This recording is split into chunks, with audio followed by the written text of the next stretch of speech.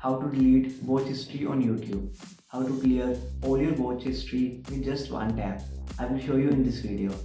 By default, YouTube watch history is turned on and all the videos you watch on YouTube get saved to it.